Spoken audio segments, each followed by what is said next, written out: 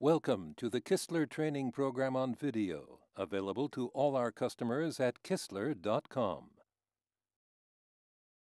This tutorial explains how to correctly install direct pressure sensors for cavity pressure measurements.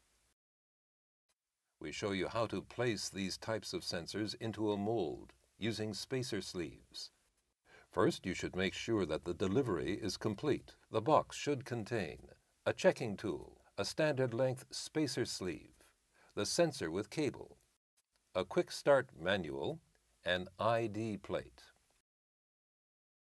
Next, you should consult your mold drawing and check that the sensor location is precisely identified, that using a spacer sleeve is the appropriate installation method, that the cable routing is clearly evident, that the exact connector position is marked.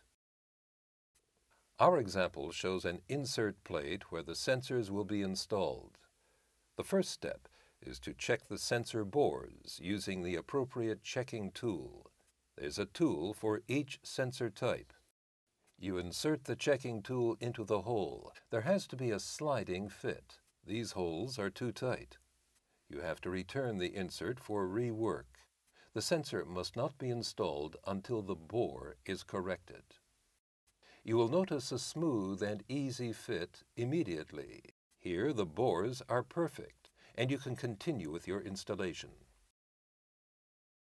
However, there are cases in between. It's possible that the checking tool fits, but only just. This is still not good enough. That's when you use the checking tool to lap the hole. You apply some lapping compound to the tool, which now becomes a lapping tool. Don't use force while working the hole. It's not necessary. On the other hand, don't give up too soon. The procedure will take some time. The duration of this sequence is more or less realistic. The lapping process may leave some residues, which you remove carefully. After this, you clean the plate's surface using compressed air. Step 2. You determine the required length of the spacer sleeve using a vernier or a depth gauge. These types of sensors have collars. Next, you measure the height of the collar using a vernier or a micrometer. You determine the spacer sleeve length by a simple formula. Hole depth minus sensor collar height. Allow an additional margin to make sure that the sensor is not preloaded. To trim and grind spacer sleeves, use a cutter grinding machine if possible. Now you can move on to the sensor installation. Kistler provides special extraction insertion tools for all types of sensors. They allow the sensor to be inserted into the bore very comfortably. However, take special care not to damage the sensor's O-ring. Probe easily. Do not apply any force. Next, you fit your length-adjusted spacer sleeve. Check the clearance with a straight edge or ruler. To prevent cable damage, please check the direction of the slot in the spacer sleeve. To complete the sensor installation, you fit the tool insert, now containing the sensors, into the mold bolster. Finally, you attach the tool insert to the mold. Make sure all cables are numbered. With the sensors in place, you should first check the recess for the connector. Make sure there's enough clearance to avoid short circuits of the connector shield. Now you can route the cables through their channels. It's vital to cover them using plastic or rubber strips and to secure them with clips or small plates.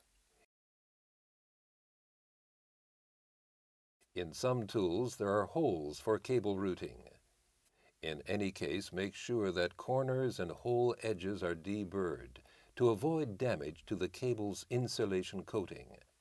It's very important that you identify each cable using numbered markers. Our unique technology allows you to simply cut the cables to length. However, don't cut too tightly. Allow for some slack. Now you can connect the cables to the connector.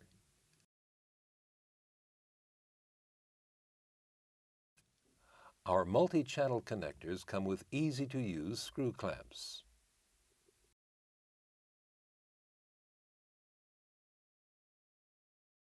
All you have left to do is carefully arrange the cables. Place the connector in the recess and screw it on. Make sure the cap is installed too. In some cases, your mold has open cable channels. To prevent damage, you should protect them using a metal cover. Make sure it's a tight fit and the mold surface is clear. To be sure that the installation was successful, you make use of Kistler's sensor testing equipment. First, you check the insulation. The bar has to be well into the green field. If it's not, insulation is insufficient. The sensor requires service. Finally, you check the sensor's sensitivity. If the indicated value is too low, the sensor is either installed too tightly or it's faulty. If it consistently stays within the recommended range, everything is fine. Congratulations.